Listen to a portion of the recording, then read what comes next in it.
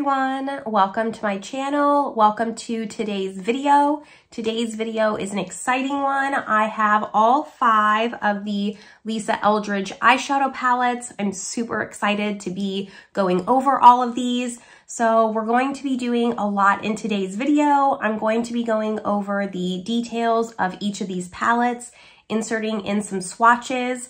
I will be also inserting in this eye look that I have here, going over how I got this, and then just going over my final thoughts. So if that sounds good to you, make sure you give this video a thumbs up, subscribe if you haven't yet, but let's get started just opening these up and playing with them. All right, so just some details on these palettes as a whole. They do retail for £49, 58 euros, and 68 US dollars. Now, if you live in the US, just a little fun fact, you are paying a little bit more. I'm sorry. 49 pounds roughly converts to 59 US dollars. I'm not sure why she made the price a little bit more. I don't know if there's cost factored into that, but it does not convert equally, just so you know. But each palette comes with 6 shades, and there are 6 different finishes in each one. Here is what the component looks like, and compared to the size of my hand, so it is fairly small. I mean, for 6 shades, that's what we would expect out of a palette. And these feel really nice. I will be inserting in some swatches, but here is Vega up close here. And again, just my hand, so you can kind of just see the size comparison here. But the packaging feels really nice. It's not too plasticky. It's not metal, so it's not ultra luxe, ultra heavy, but I still don't think it feels cheap by any means. And then I also just want to show the box here. So it is a white carton, and then the back has the name as well as each shade with each ingredient on it. I really appreciate that. I haven't seen a lot of eyeshadow palettes that show that. So I really love the box. Not that I'm gonna keep the box, but for people who really love to know the ingredients in eyeshadows, it's very readily available for you if that's what you like.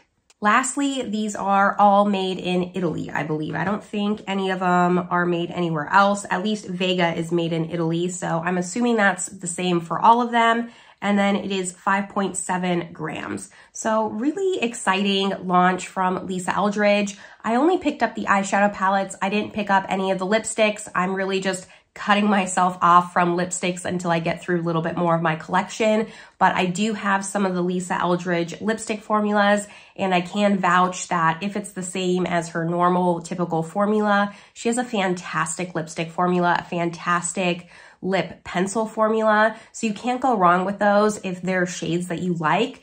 Personally, just for me, I'm giving myself a hard cutoff on lip purchases.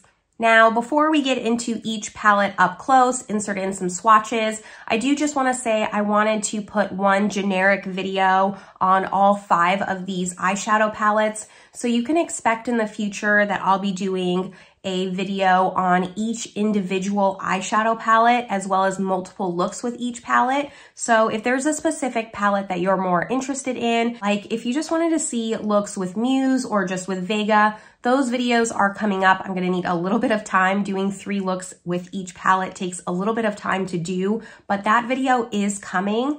I just at least first wanted to do more of a general video with swatches, details, all that good stuff, so you can see maybe which palette you are more interested in. But I'm gonna scoot over and let's go over each individual palette and the colors and swatches. Let's first start with Muse. So this is the more rosy hue one. Muse is a painterly washed world of romance, from soft vintage pinks to warm plum brown tones that seamlessly blend together for a monochromatic look of rosy simplicity. This was inspired in part by the Belle Epoque with its painterly washed world of romance, and by the sensuous smoky rosewood undertones of my Velvet Muse lip color. The shades in the Muse palette are Tea Room, which is a velvet, a soft pink apricot, Tomorrow's Party, a metallic, burnished warm rose, Vintage Mulberry, a velvet, deep plum brown, Love in Venice, which is a luminous finish, rose gold, Cherubim, which is a velvet, don't know if I'm saying that right, it's a muted clay pink, and then Taffeta Fan, which is a luster formula, delicate pearly champagne. Now, next up, let's go to Sorcery. This is the only one on the Lisa Eldridge site that's currently sold out, which was actually very surprising to me. But this one is inspired by medieval tales and legends. Sorcery is a story of magicians, fairs, and fantasy of the Middle Ages. And the 6 shades that we have in this palette are Troubadour, which is a seamless matte, deep inky teal, Grotto, which is a metallic, rich emerald green, Madrigal, metallic, a blackened antique green gold, Mercurial, a luminous finish, a prismatic green to heather duochrome, Mage, a metallic, pale silvery sage green gray with icy blue, pink, gold, and green pearls, and then Swan Song, a metallic rich sapphire blue. So that is all the shades in the Sorcery palette. Let's now go to the Myth palette. Now, the Myth palette was the one that I was most excited for. I love purple colors, especially purple with those gray tones. So this palette takes its inspiration from the Mauve Decade in Victorian Gothic hues. And the shades we have in this palette are Nocturama, which is a velvet, deep blackened violet, Illusionism, a top coat, transparent base with ultraviolet, sparkly pearls, Mauve Decade, a velvet, muted gray lavender, Faded Amethyst, a metallic, smoked and lustrous taupey amethyst, right up my alley. Victorian Trim, velvet, rich and bright, vibrant mulberry, and Violet Stone, a velvet, which is a pure violet.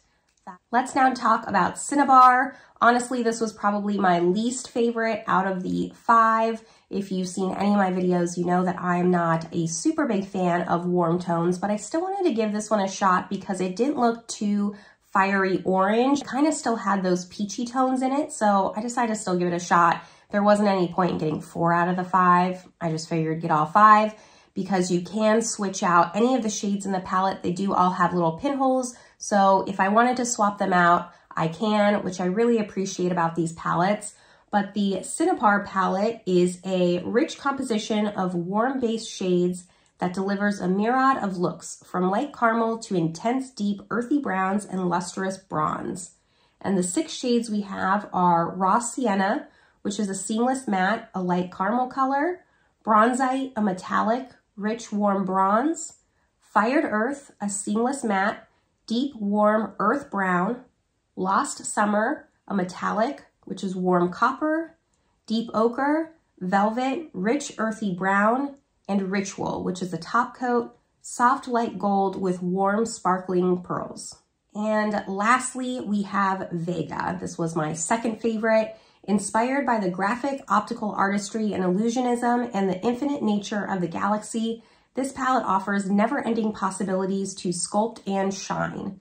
The 6 shades that we have in the Vega palette are French Gray, which is a velvet, light neutral stone, Smoke and Mirrors, a seamless matte, medium deep cool gray slate, Moon Swirl, a metallic, cool silvery mink taupe, Turbulence, a seamless matte, cool medium brown, Supernova, a luminous finish, silver with rose pink and silver sparkles, and lastly, Lamp Black, a seamless matte, which is a true black.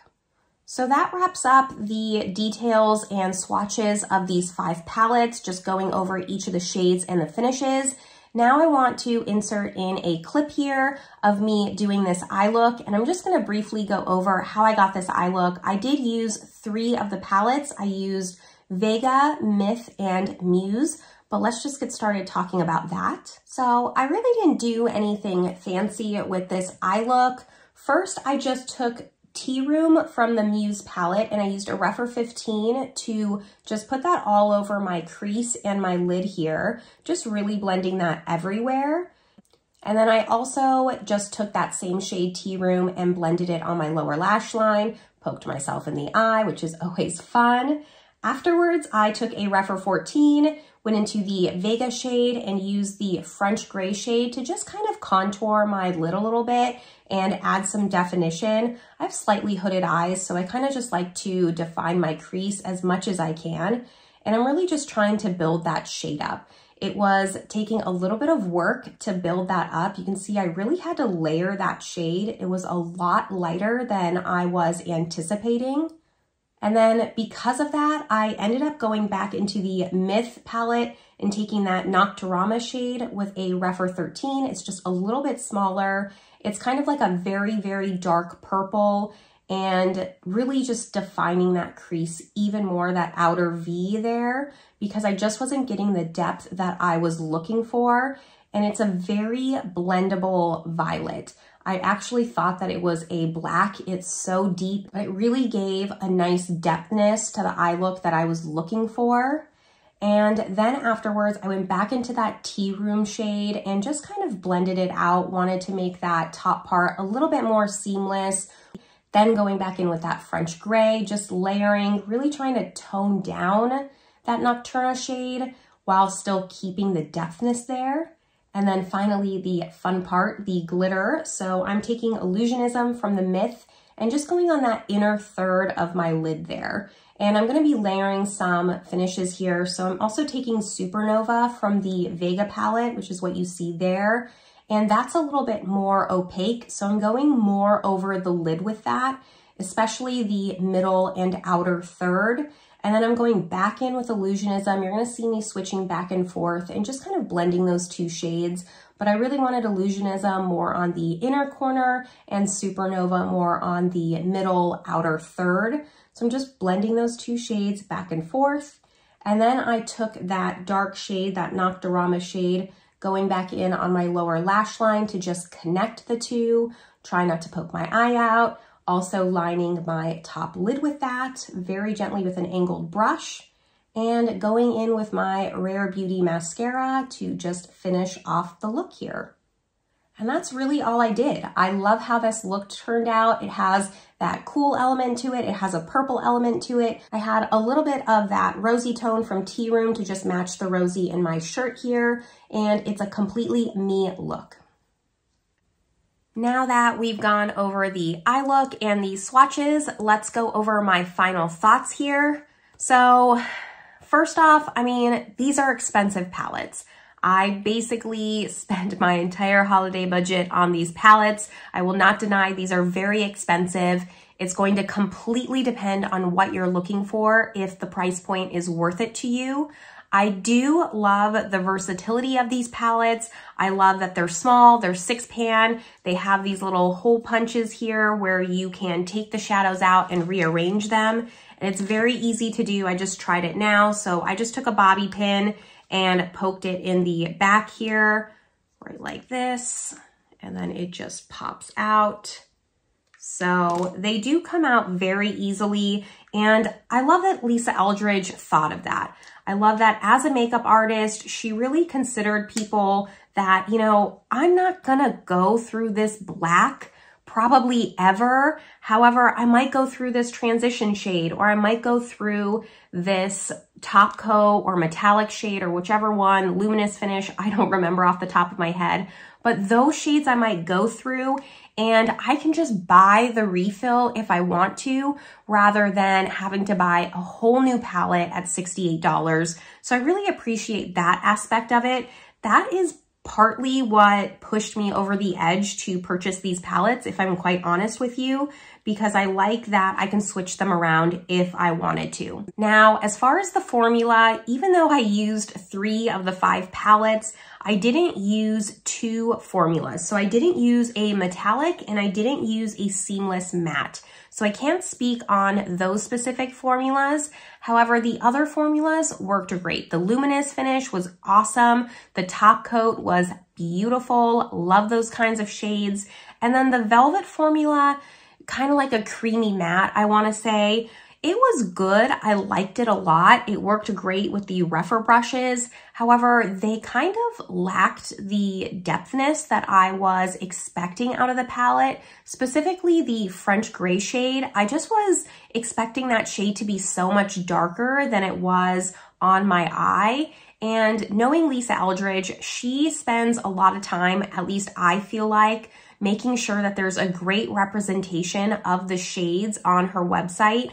on different skin tones. And she makes sure to put the foundation shade that the person's wearing as well as swatches on just a lot of different skin tones. I really appreciate that about her. I can only speak on my skin tone, but that French gray shade was just a lot lighter, and I'm interested to see some reviews of people with deeper complexions and how some of these shades show up, because even that tea room shade was just a lot lighter than I was expecting it to be. Now, that is not a bad thing. I'm not saying that whatsoever, because I like that kind of formula. I really like the look that I came up with. I feel like it's very versatile. I feel very daytime, elegant, appropriate right now, but I would also feel very confident, like if my boyfriend was randomly to be like, let's go out to a fancy dinner, like I would feel like my makeup's already great. I don't need to go like a day to night situation. Like I feel like this eye look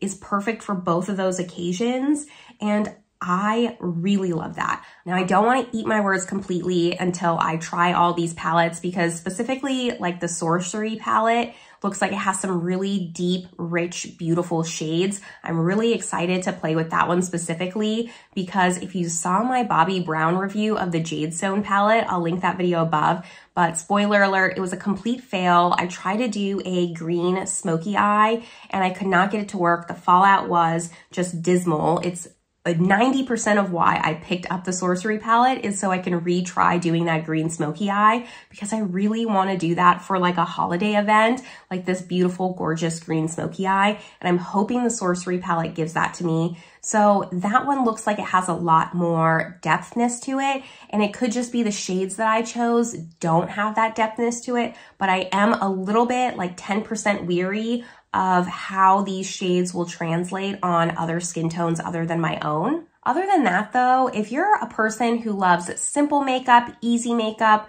just blends itself makeup, these are the palettes for you. I would really just sit and consider which palette is best for you if budget is an issue. I'm hoping in the future she comes out with just empty palettes that you can kind of pick and choose your own shades to kind of customize your own palette. She currently doesn't have that. She does have refill pans already, just not an empty palette. You could get a Z palette if you wanted to, but it would be nice to also have the component. So you could also go that route if she decides to come out with that in the future. But if you're a person who loves color, who loves pigment, who loves just bright in-your-face eyeshadow looks, I don't think that these are going to be the palettes for you. They're very beautiful. The topper shades, metallic shades, they speak for themselves. They're just that understated elegance that I personally love.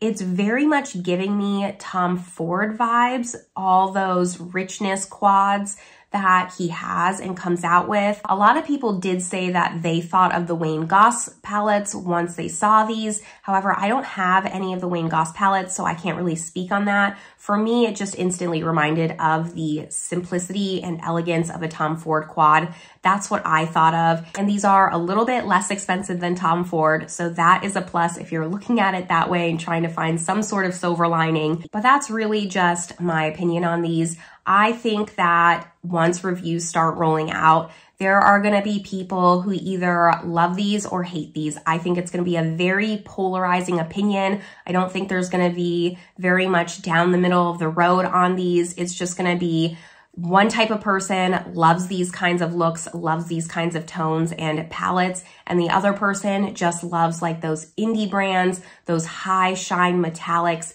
that you can only get from an indie company. And if that's what you're looking for, these are definitely not for you. And I'm interested to see what other people have to say. I am going to wrap this video up here though. Again, I just kind of wanted to do a simple, short, sweet, to the point video on the details of these, a quick eye look, some swatches, so you can see a little bit more on each of these palettes. And soon I will be doing individual videos on each palette, so that way you can see more of an in-depth review, more eye look inspiration. So keep an eye out, keep your notifications turned on so you'll be notified when those videos come up. But I'm gonna wrap it up here and I will see you all in my next video. Bye everyone.